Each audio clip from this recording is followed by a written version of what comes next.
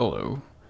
I just did a bit of research and now I am making this video to cover what is BPA, should you worry about it, and if you want to be as safe as possible, what can you do? What actionable steps can you take to, reduce injury from BPA or whatever?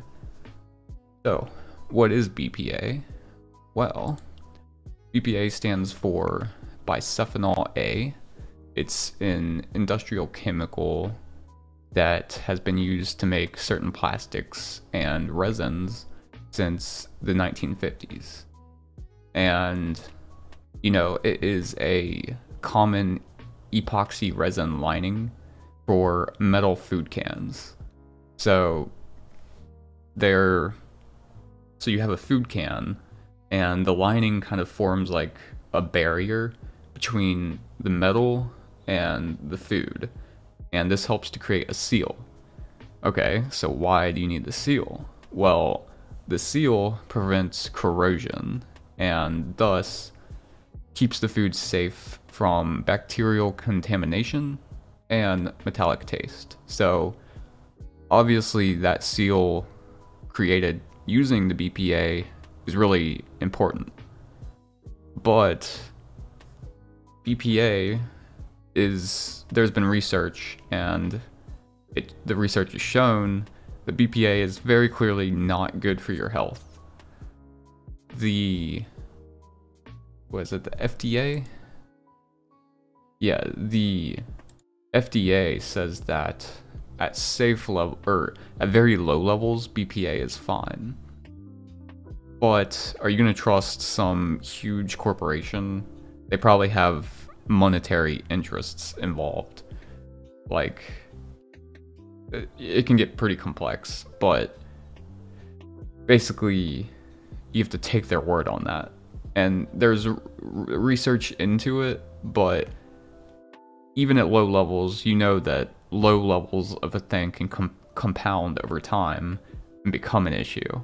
That's pretty much like everything in life. So BPA at big levels is for sure dangerous. So it's probably best to just like get away from it as much as possible.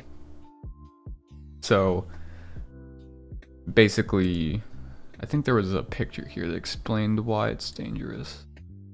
Yes, BPA is linked to breast cancer, infertility, early puberty, interesting, childhood neurological disorders.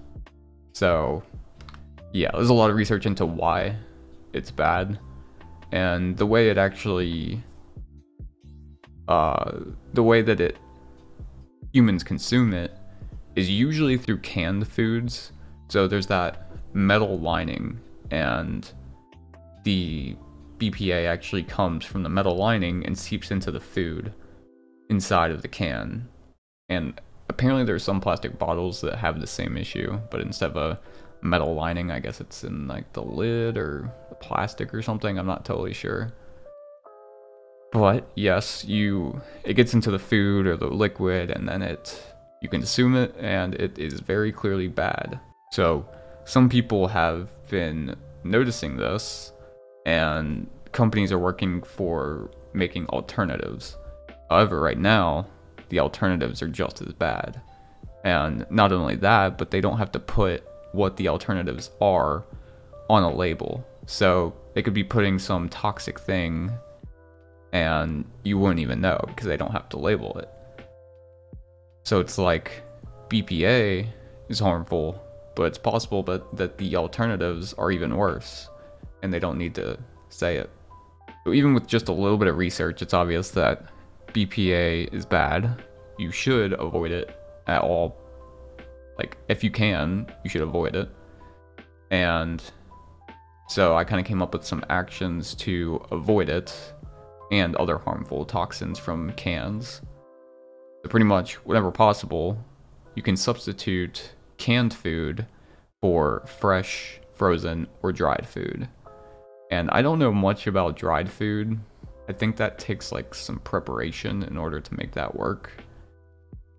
But you can always get fresh food. Of course that's bad because fresh food goes bad pretty quickly. However, frozen food seems like the best. Because you can, frozen food keeps for a long time, so I'm gonna probably start looking into frozen food quite a bit. If a product isn't labeled BPA free, keep in mind that some, but not all, plastics marked with recycle code 3 or 7 may contain BPA. So pretty much this is just saying that you need to read the labels on everything you're buying. It'll say if it's BPA free or not. And then if it doesn't say it, you can, if it says recycle code 3 or 7, then it's like, it may contain BPA. You should probably be careful about that. And then I read a blog, and the blogger pretty much said there's this thing called oleoresinous enamel, and oleoresinous enamel is apparently a healthier alternative. But I did a little bit of research on that, and I didn't really see any evidence saying that it was better than just regular canned BPA linings. So right now I think this is pretty simple. Just when you're going throughout your daily life, just be careful of BPA. Try to avoid canned foods if that's possible.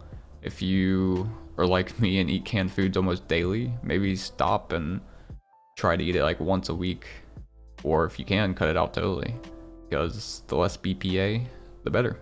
And that's about it that I found during my research. If you found this interesting or you learned something, feel free to like and subscribe, and I will see you next time.